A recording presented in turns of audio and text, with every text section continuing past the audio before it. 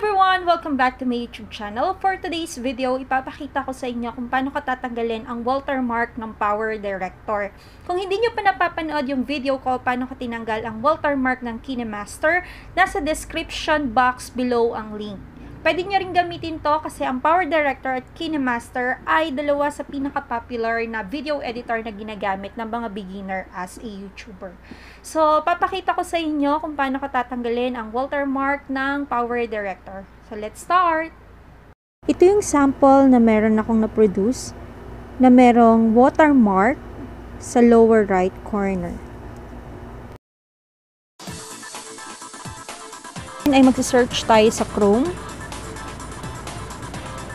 Ita-type lang natin ang Power Director Bundle and then search.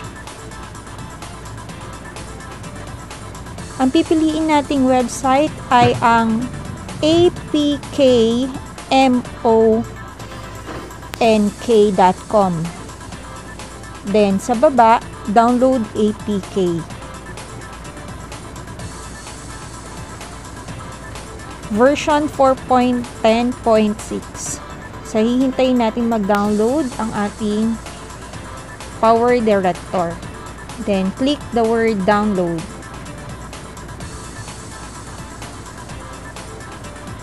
Then, hihintayin lang natin matapos ito.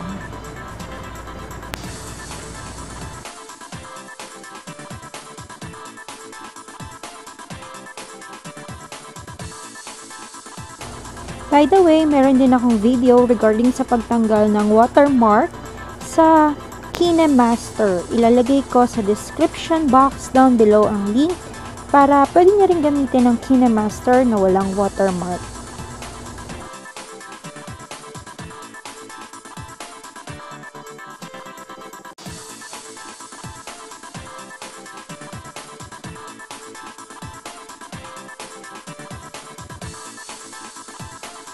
And kapag tapos nang mag-download, i-click lang natin, download complete.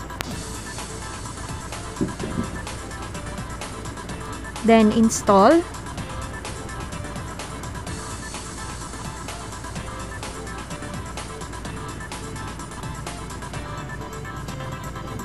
And then, open file or open.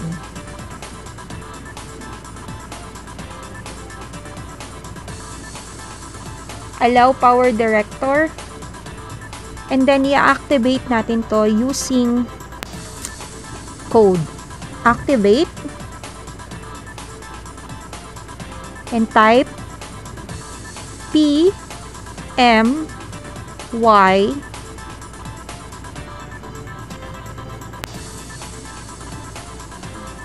Z H BWE. Then, click Activate.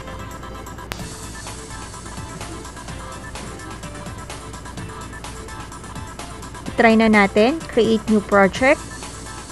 Then, maglalagay ako ngayon ng mga pictures na manggagaling dito sa download file.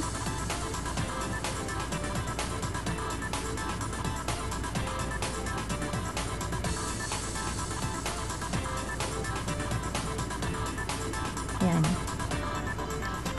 And then, click natin. And ipoproduce na natin.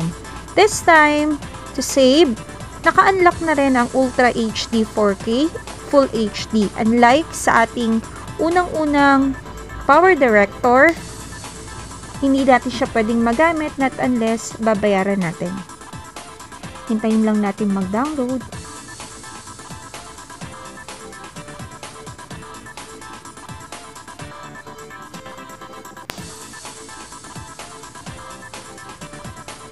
And then, let's play now.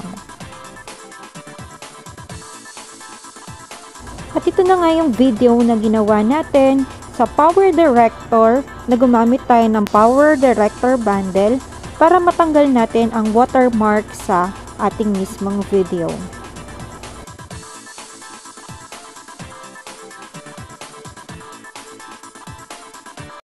Thank you for for watching. Please don't forget to like and subscribe. Bye!